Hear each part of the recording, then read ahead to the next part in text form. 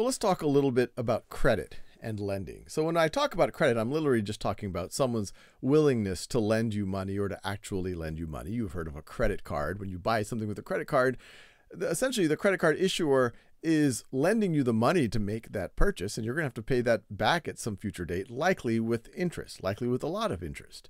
Now, there's a lot of different types of loans or credit you can get, and they're going to have different costs associated with them. You're like, well, what's the cost of a loan? Well, sometimes there's just an outright fee associated with it, but more likely, or on top of that, the interest that you pay on a loan is how much you pay. So if you're paying 2% interest for a loan, you're paying a lot less per dollar on that loan than if you had to pay, say, 20% or 30% interest.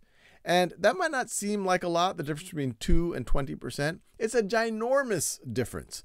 If you've watched our videos on compound interest, if you're paying 20% interest or even 10% interest, and if you're not paying down that balance pretty quickly, that could end up being a lot of money. You could very easily end up paying a lot more in interest than the initial amount of money that you actually borrowed. Now, what are the scenarios where you're going to pay less or when you're going to pay more? Well, we have whole videos on your credit score, and the better your credit score, in general, the better a risk you look like you are to the lender. And so you're going to have to pay a lower rate, a lower interest rate, which is a good thing. Now, above and beyond that, there's different types of loans. There's loans where if you aren't able to pay it back, the person who lent you money they're still going to be able to get something. So for example, if you take out a mortgage to buy a house, that's a loan, and you have a down payment. And if you aren't able to pay it back for whatever reason, the bank will foreclose and will take the house, and then they are likely to sell the house in order to get their money back. So there's some risk for the bank still. They have to go through all the trouble of foreclosing on the house. Maybe property values go down. That's one of the reasons why they also make you put a down payment. That also protects them a little bit. But it's a lot lower risk than if they weren't able to get access to that house. And so there you're going to have to pay lower interest. Similarly, a car, higher risk than a house, so you're probably going to have to pay a higher interest for a car loan. But if you don't pay, the bank will take the car and then sell the car. At the other end of the spectrum, I talked a little bit already about credit cards. You're just buying stuff, and if you don't pay back, it's going to be bad for you. The bank will they'll report to the credit bureaus, and it's going to hurt your credit score, and future people aren't going to lend to you, or they're going to charge a lot more to lend. But from the bank's point of view, it's pretty risky. And so that's why they likely charge much higher interest.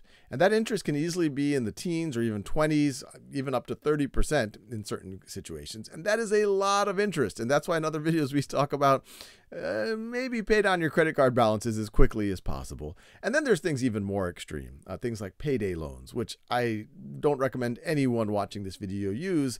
Those are usually lenders to some degree taking advantage of people pretty desperate for money, where they're out of money, they need $500, they go to these payday lenders and they say, okay, we'll give you $500, but pay us $550 in 3 days when you get your paycheck.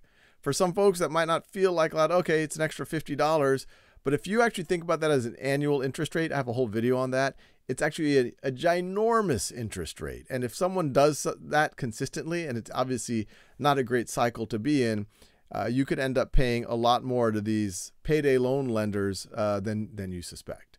So the big picture is credit can be a useful thing.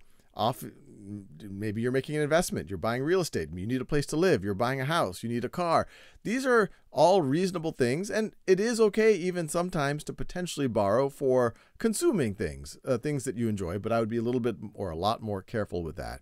But the key takeaway is the bigger a risk you are, the more that you're likely to pay for that loan.